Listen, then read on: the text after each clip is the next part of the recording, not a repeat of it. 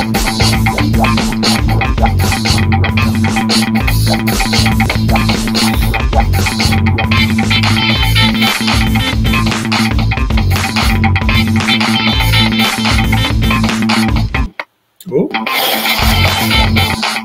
Little snafu there. And welcome to Education, Leadership, and Beyond, Surviving and Thriving. My name is Andrew Murata, host of the program, and happy to be with you. Gotta get this music shut off. There we go. Happy to be with you. It is show number 142. Thank you for tuning in live to our audience here on Facebook.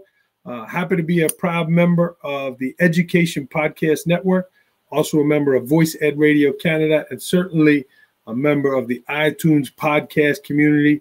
Appreciate all the reviews and the positive comments people have left, right? So many times people are so afraid of social media because of the negativity. Hey, there's a lot of positivity out there happening too, and that's why we're happy to be doing this program. So thank you for tuning in. It is show number 142. We had some tech issues last week. We had to move some things around, but we are looking good and sounding good this week. We're going to meet our guest in just a minute. Karen Gross is with us today. She is the author of this book, and she's done a lot in her career. She's got a lot going on. Really proud to talk to her. What a more timely topic, really, right, about what's happening. There's so much trauma happening right now. We're going to talk about that and the relationships with schools in a minute. If you are tuning in live, please leave us a comment or a question. And again, thank you for that. I do want to thank today's sponsors. They're a little bit out of the realm of education, but they're working for me. I connected with Rios Sunglasses. Here's their logo here, R-H-E-O-S, Rios Sunglasses, and they're fantastic. If you're out on the coast like Karen, I know she's up New England, likes to be on the water, these float. They're floating. You won't lose them in the water, just like I did multiple times this summer. So they're sponsoring the program. Murata15 is the discount code, and they'll give you a discount. Check them out. They offer payment installations, and they're only about $50, which is great for sunglasses, and I love them. So they got all that fancy kind of film on them and all that stuff that I don't understand how they work, but I love them. So check them out, R-H-E-O-S, riosgear.com, and I appreciate them sponsoring the program. So let's get to it. Again, we're going to meet Karen here in a moment. We're going to talk about her book. But one of the parts in here, she talks about trauma, right? Naming it and then taming it. I love this, the sound of that, naming it and taming it, getting kids to talk about it. But we as as educators and school leaders, what can we do to be a trauma-informed educator, to be a trauma-informed school? And she writes about the 5 S's: stability, structure, subtlety, safety, and someone, right? Stability, structure, subtlety, safety, and someone. That we as school leaders, we as educators need to provide that for kids and adults, not knowing what their trauma is or what it could be. And I just like that, right? Structure, the structure of school, the routine, the cafeteria spots, the high fives, that we used to give back in the day. Hey, Mom, Karen, my mom's watching. She's my biggest fan. And being there for someone, right? Being there for someone. I know that's important as educators. That's why we show up. So I appreciated that part of the book and a lot of parts that we're going to talk to Karen about. But really, again, the taming of the trauma, stability, structure, subtlety, safety, and be that someone for that someone. So let's bring Karen in here. We're going to unmute her and bring her in to the program. And bam, there she is. Karen, welcome to Education, Leadership, and Beyond. Hello, nice to be with you and your listener. Yeah, and so grateful for you for your book and a little introduction. It says Karen Gross is an author and educator, serves as an instructor of continuing education at Rutgers Graduate School of Social Work, and a visiting professor at Bennington College, a former college president. She also serves as Senior Policy Advisor for the U.S. Department of Education. Karen, you are an educator through and through. I've been an educator for a long time, and it's probably the most satisfying occupation one could have, really. Yeah. And I could feel the warmth in your smile and just talking to you a few minutes off air, Karen. But what else? What else did I miss in your introduction? I know you're doing a lot, and we're going to get into some of it over the program. But what else should I mention, or can you mention for us in an introduction? So I think one of the most important realizations I had is that as important as being a college president has been for me, if you really want to do something important in education, you have to back up the train. You have to back up the train really far. And one of the reasons that I write children's books is because we have to start with education with our youngest children and help them succeed. Because kids carry that education forward in time and they carry their trauma forward in time. So if we can help our youngest kids, we will be doing an amazing thing for education. Yeah. And we're going to dive into that too. You wrote a children's series, the Lady Lucy series. I can't wait to see it. You said you get one to my niece, Lucy Bentley, which is fantastic. But let's start with your most recent work, Karen. Again, I mentioned it here, and this is it. And the timing of this was just unbelievable. What motivated you to write this book, Karen? So obviously the pandemic is not what motivated me. That happened to be really good timing, and the page proofs actually came in so the book could be updated to deal with the pandemic. Yeah. But what really happened is I started watching children.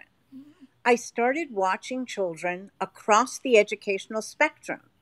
And I saw that some of them were not learning. I saw that some of them were falling asleep in class. I saw that some of them were hungry. I saw that some of them couldn't concentrate. And I said, hang on a second here. We've got to figure out what's going on with these children. And we've got to find a way to help them. And that really started me thinking about who are our students and what are their lives like outside of school. Because whatever those lives are like, they bring it into school. So that's what motivated the book. Yeah. And really, there's been a lot of attention recently about ACEs, and you go into that, and the film that came out, the name is escaping me right now, but you go into that about the book, about the ACEs and the ACEs scores and what it means for these kids' lives in detail there. Well, one of the interesting things for me is that ACEs measure family dysfunction. But what we're seeing now is the dysfunction is way beyond the family.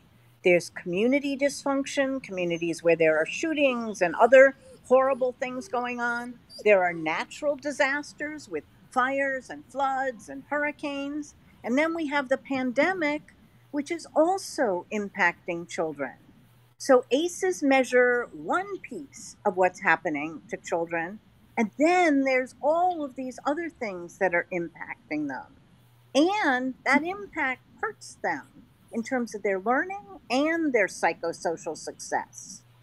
And we should care about it. And sadly, what I would say to you is one of the hardest things for me is the realization that we can do something about this, but many of our educators, sadly too many, have not been trauma trained. And your book talks about that and really brings it to the forefront. So again, the timing of it is great. And one of those points that I open with, Karen, the 5 S's, right? Stability, structure, subtlety, safety, and someone being those 5 things, or at least one of them, right, for the kids. What would you say then are suggestions for the adults to better perform these concepts in school? So one of the things we should try to do is restore all of those 5 S's, because that's what trauma takes away. And I'd say the most significant one, and perhaps the hardest one right now with the pandemic, is a child having at least one, ideally 2, adults who truly care about them, who genuinely understand them, and support them and their learning. And in fact, one of the most interesting pieces of research, since you mentioned ACEs, is something called PACEs, which is positive childhood experiences. And the more PACEs you have, the better off you are. And the biggest positive childhood experience is having an adult who cares about you. And what better person to do that than educators? And by the way, since you're familiar with this too, coaches can do this. It doesn't have to be the teacher in the classroom. I define educator broadly. And so an adult who cares about you is what we need. Ideally, two of them for It's, every child. it sounds like you're the adult that cares about someone there with you. Do you have a pet that's trying to get on your lap? I do. Who is that? This Come is on. my pet. His name is Wrinkles, and here's the key to Wrinkles. I've written a children's story about Wrinkles, and it's called Wrinkles Does Not Like Social Distancing. And actually, it's available to people. It's free of charge, and he's featured in it, and it's been read by thousands and thousands of children. And it shows what he did when he didn't get attention and all the activities I tried to do with him to make him feel better, none of which worked particularly well. But you'll see him ripping up boxes, you'll see him tearing up books, you'll see him doing all sorts of not so good things as he tried to deal with social distancing. Yeah, and it doesn't sound like when Mom is on the podcast, he doesn't like that either. No, not much. And in that sense, he's very similar to children who don't like it when their parents are on the phone. And I'm actually going to move so that maybe he won't disturb me. Well, you're doing a great job. And Karen, again, I'm looking forward to getting to know you a little more. But you could sense and again feel that this is real. The fact that you are out here advocating for kids and noticing this, and again, not just kind of complaining about it, but you took action. You're talking about it, and again, it's in here that we can be a help for kids. So kudos to you, for, bringing this message. Well, you're making a really good point too. Now is the time for action, not words. I mean, kids need our help now. They need us to do something. Thinking just in terms of theory, and that's an interesting thing about my book, it's not just theory. It's actually how you do things. What activities can you do to create a trauma responsive environment? And here's one, especially for kids who are learning online. Use their name. Use their name repeatedly. Greet them using their name. Refer to them in class by their name. Like, oh, what a really good comment you made, Sarah. Or, Lucy, that was a really good question yesterday. And David, that was really thoughtful, what you said. So all of those help kids feel a connection, even in a world where we're not as connected as we could be or should be. Amen, Karen. You go into the book, though, about some of your personal things that happened to you after 9/11, some struggles at work, some struggles in your personal life. And really, you talked about overcoming a series of tough events. Do you want to talk about that, how that motivated you, again, to incorporate this in the book as well? I think it's very hard to understand trauma. That's Wrinkles, by the way. I think it's very hard to understand trauma from a distance. And one of the things that's been most important to me is authenticity. And I think sharing the experiences I've had, including the negative ones, are important.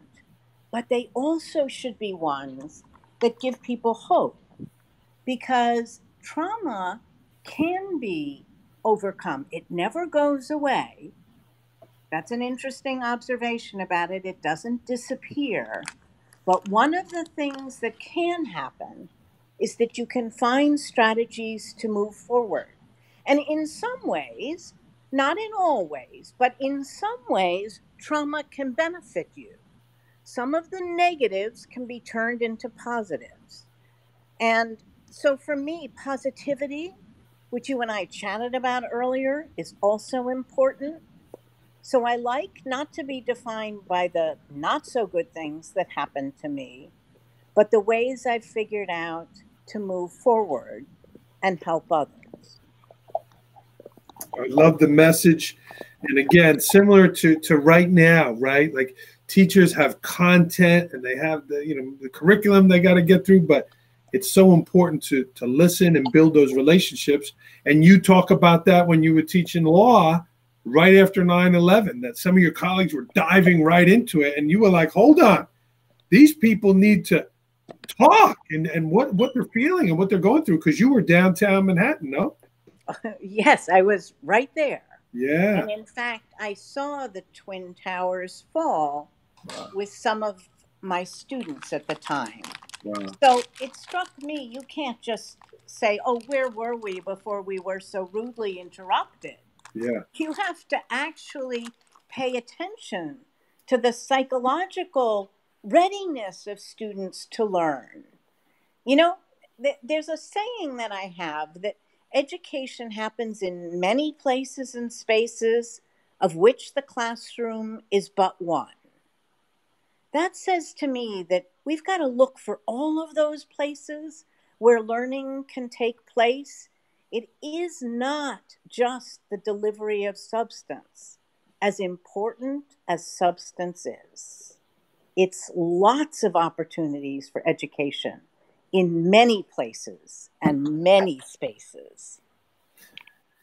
Karen, let's shift gears a little bit now. You mentioned about the Lady Lucy series, and I mean that's full disclosure. I'd love to start a children's book. I don't know where to start with it, but tell me about the inspiration here. Here you wrote these amazing books here, but then you wrote a children's series too. Can you share a little bit about that? Sure. So I've written, I think it's now 10 children's books, in addition to my adult books. And one of the reasons I did it, and the books are all trauma responsive, is to help kids believe in the power of the possible. So all of the books operate off of a trauma responsive principle, namely believe in yourself, believe in what you can achieve, and overcome obstacles. So the Lady Lucy series starts with this little girl who wants to be a knight in the Middle Ages. And she's told, no, girls can't be knights. And she says, well, wait a minute, where does it say that? Is there some rule or something? They can't come up with a rule. She takes the tests of knighthood, which they make really hard for her. I mean, nobody could do those tests, but she's creative, she's clever, she's smart, she thinks boldly, she overcomes these hurdles and becomes a knight. And then the series is about all the quests that she goes on as a knight. And so the Lady Lucy series has Lady Lucy's Ghost Quest and Lady Lucy's Dinosaur Quest and Lady Lucy's Unicorn Find. And each of her stories is an effort to overcome some problem and find a solution. And isn't that really what education is about? Helping kids learn to problem solve, helping them learn to think through problems.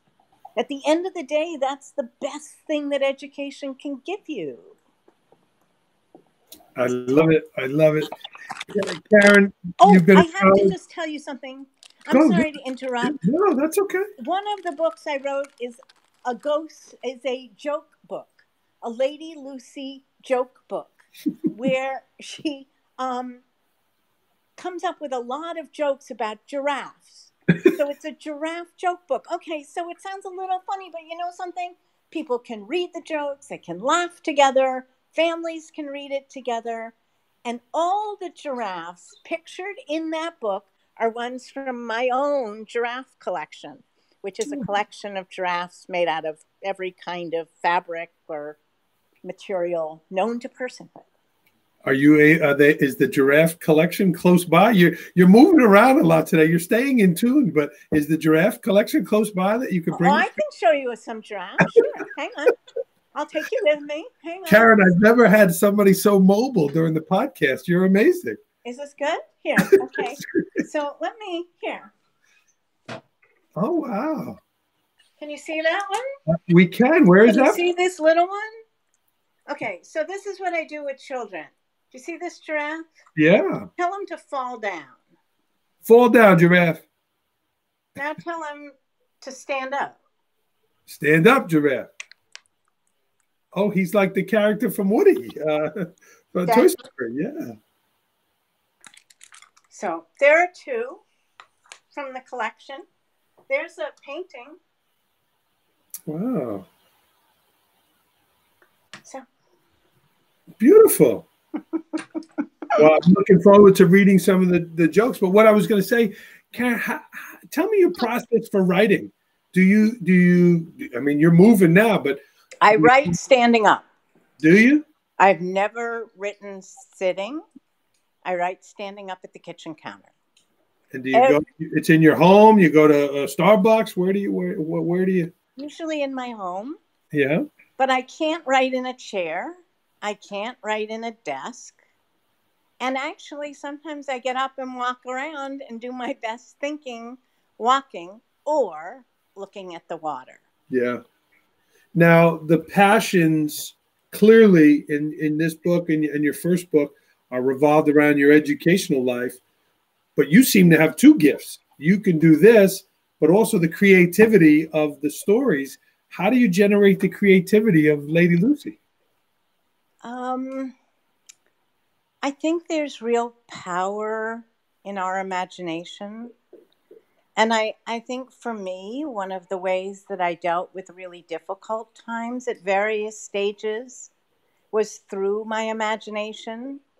And whether that's dance or music or writing or poetry or whatever it is that works for people to help them navigate forward. For me, it was always writing and storytelling. So in many ways, you could say I'm just a storyteller. Yeah. I'm a storyteller for adults and children. Yeah. And you've lived a lifetime of stories through education. Again, college president. You're doing a lot of speaking, and you were a lawyer as well, right? You teach law. Yeah, I was a lawyer. And by the way, that's a skill that's hugely important. It's a thinking skill. And although I practiced law for many years and served as an expert witness, what's best about being a lawyer is its capacity to help you think clearly and articulate clearly what's on your mind, what an argument is like, how to be persuasive. So instead of using it to build corporations, I use it to build belief in self. I love your message today. I think it's fantastic. But another passion is sports, Karen. And you kind of told me that at the end of our introduction here. And I was like, wow, like I'm a sports guy. Where does this passion of sports come from? So I'm a serious sports fan, long before I became a college president. Okay, so one of my very first clients as a lawyer at a very big law firm was a professional athlete. And this was a really big deal back then in the late 70s to have a woman who was his lawyer.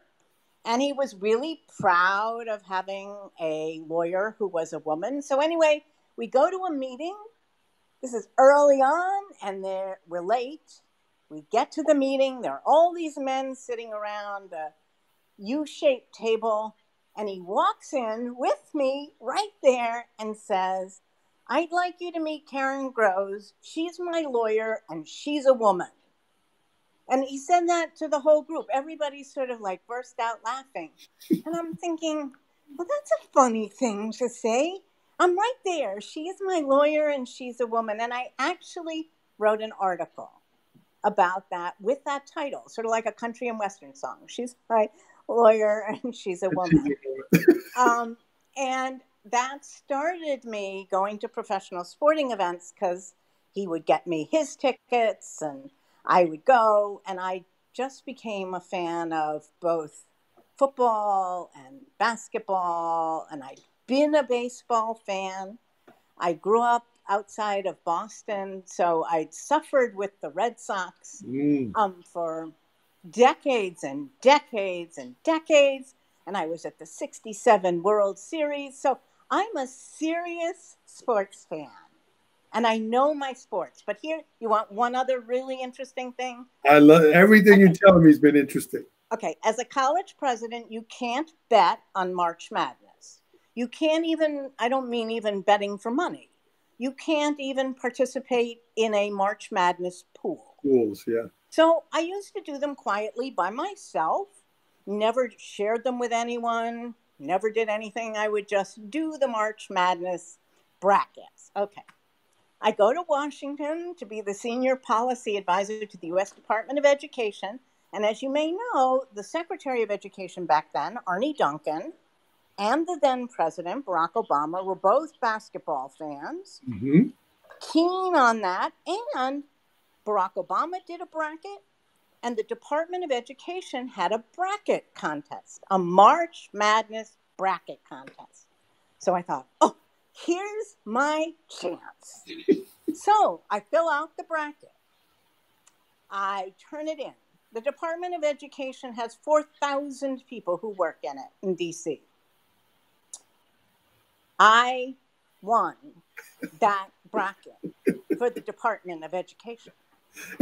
Now, my original prize was a basketball signed by the Secretary of Education, which is great, and I have it. And I actually gave it to the college, and they put it in a special case, and it says, "Thank you, Karen, for all your good work for students." And I'm in my office at the Department of Education, and the phone rings. I pick it up, and the person says to me, "Are you the college president who won the March Madness bracket?" I said, "Yes." "Oh," said the person, "the president would like you to attend the ceremony for the winner in the Rose Room at the White House. Would you like to come as his guest?" And I thought, now what kind of question would I like to come? Oh, yes, of course I'd like to come. So actually, I went to the White House, which and was there as the guest of the president when Kentucky won the March Madness tournament, and the year that I won the March Madness bracket for the Department of Education. That is a fantastic story. My mother's putting the basketballs in here. I thought she was going to write something about, she's a Yankee fan, Karen, so I thought there was going to be a little conflict. But that's an amazing story. Wow. Yeah, wow. So people, I'm not very tall.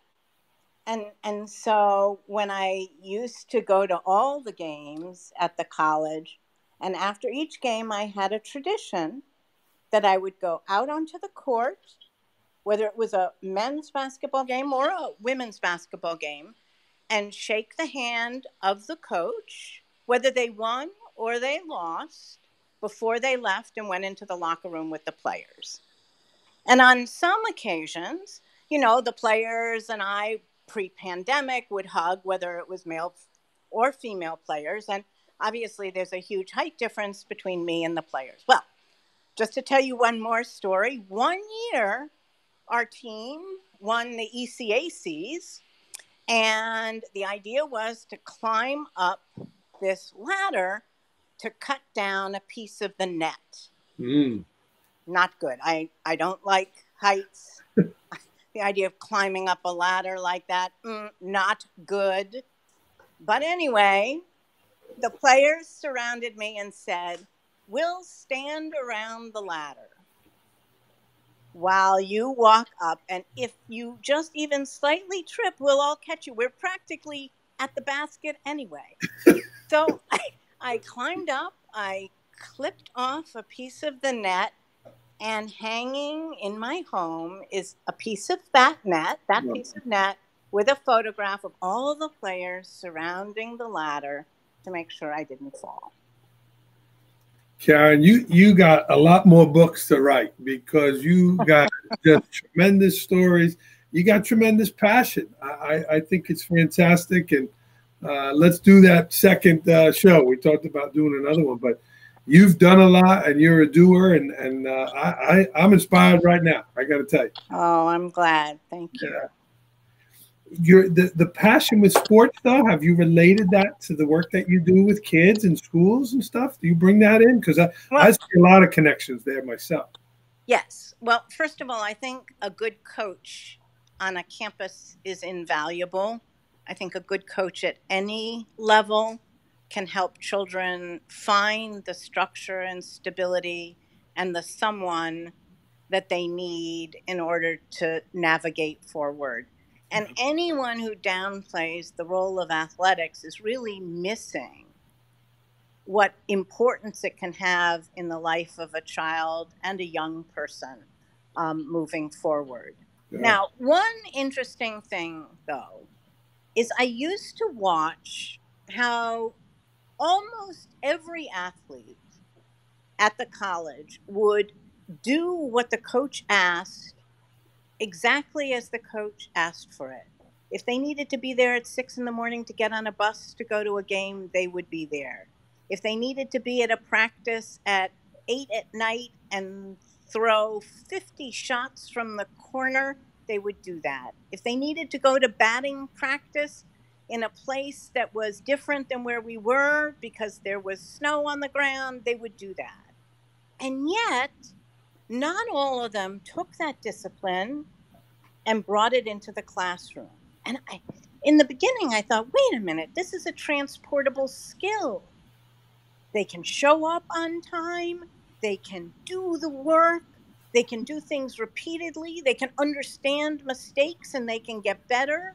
Those are all really powerful skills in a classroom. Why can't they bring them in?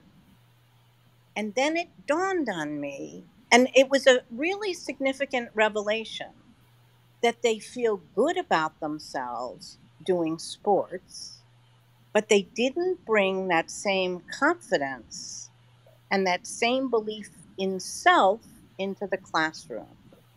And what that said to me is we need to build that into the classroom because they know how to do things when they're passionate and feel good about themselves. Let's help them feel good about themselves in the classroom. Well said. Well said. This was great, Karen. We have a few of our friends watching. Taylor Hardy's a Division I soccer player at University of Rhode Island up your way. She's a teacher with us and a coach, as well as Rick Jetter here as an educator. So appreciate them tuning in. Karen, this was fantastic. Let's get to the rapid fire here because we'll be going on and on here, but we definitely going to have that second episode. I would welcome these are the quick answers, Karen, whatever comes to your mind first. Are you ready?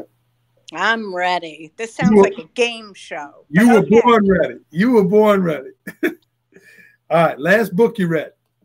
Last book I read was by Reeve Lindbergh, the daughter of Charles Lindbergh, and it was called Under a Wing, and a fascinating book. She's actually remarkable, as was her mother, Anne Morrow Lindbergh, and I have to say I learned a lot about them as a family and the hurdles they face, which were not insignificant, including the kidnapping and death of their young son.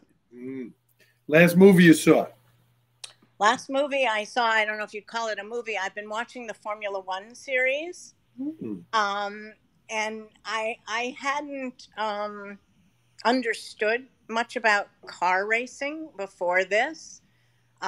Actually, my son races motorcycles, so I should, and used to ski race, so I should have known a lot about this. But I've been struck by the level of athleticism and concentration and competitiveness of Formula One racing. I mean, it's a combination of science and technology and speed, but also remarkable concentration capacity and sense of self. So that's what I've been watching, Formula One. It's a series actually on Netflix. Just Okay. Favorite place to travel? anywhere near the water. Yeah. If Now I could you be on the water, I do think you I was live in meant. New England now? What? Do you live in New England? Yes, I live actually in Gloucester, Massachusetts, at least Gloucester. during the pandemic. Okay. All A right. fishing village, a fishing town originally. I'm bracing for impact when I say this. Next one. Your favorite sports team? I'm sorry, your mother is gonna start throwing things. Sorry, it's the Boston Red Sox, but the Patriots are not my favorite football team. I just have to say that.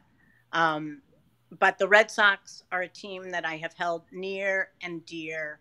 And I have many, many Red Sox stories, including from when I was a college president, when the one of the major donors to the college was a Red Sox fan and a remarkable woman, really. And I went to a CVS and got her Red Sox earrings. Okay, I think they may have cost $9. I may be exaggerating. Anyway, she wore those the entire season that the Red Sox played in that year. And I'm thinking, here's this amazing woman who could be wearing, like diamonds and rubies, and she's wearing the $9 CVS earrings that I gave her. Wow. Yeah, that's beautiful.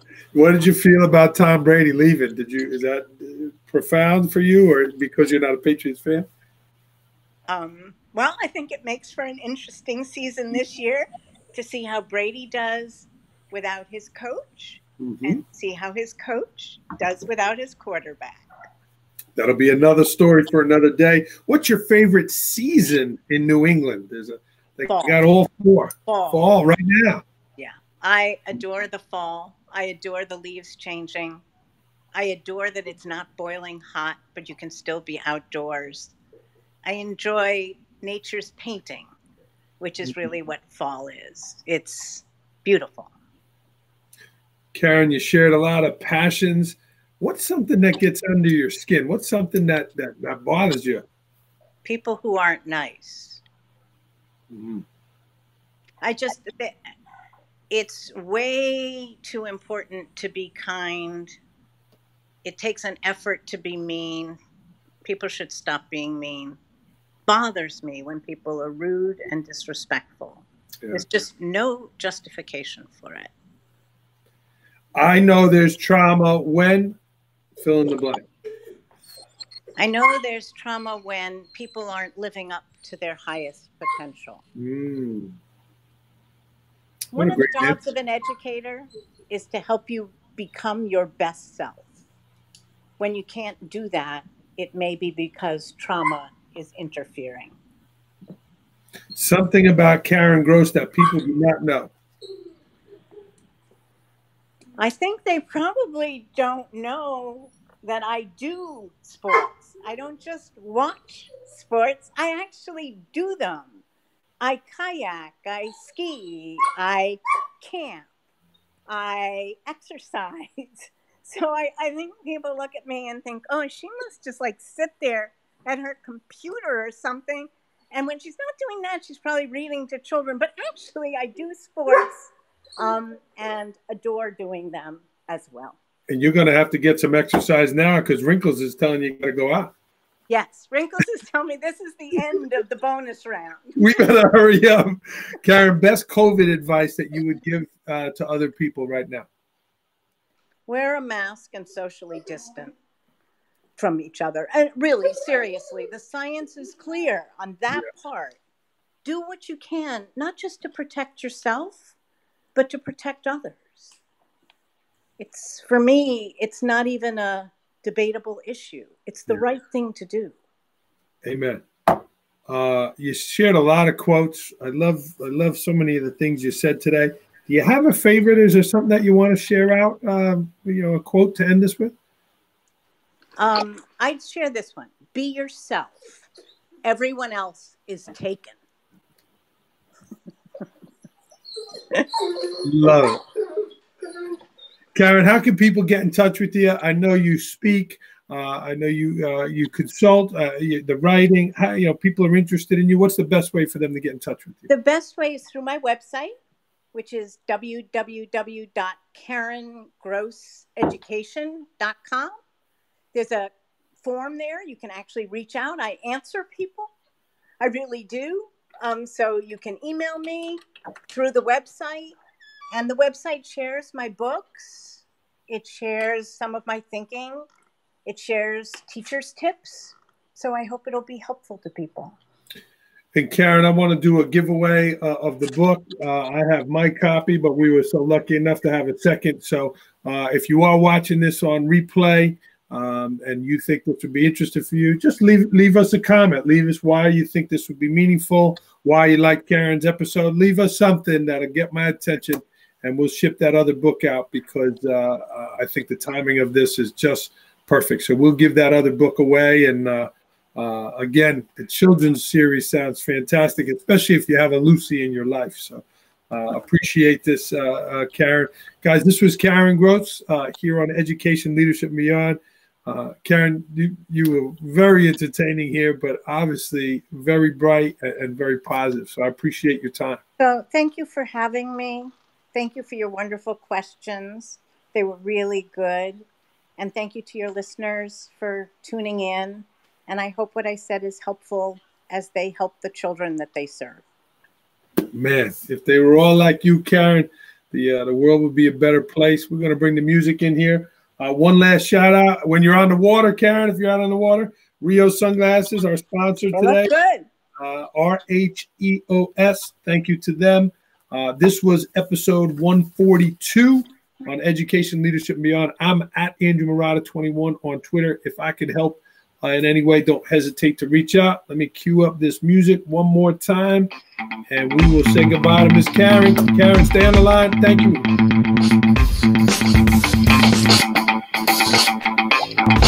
Our information is below. Check her out.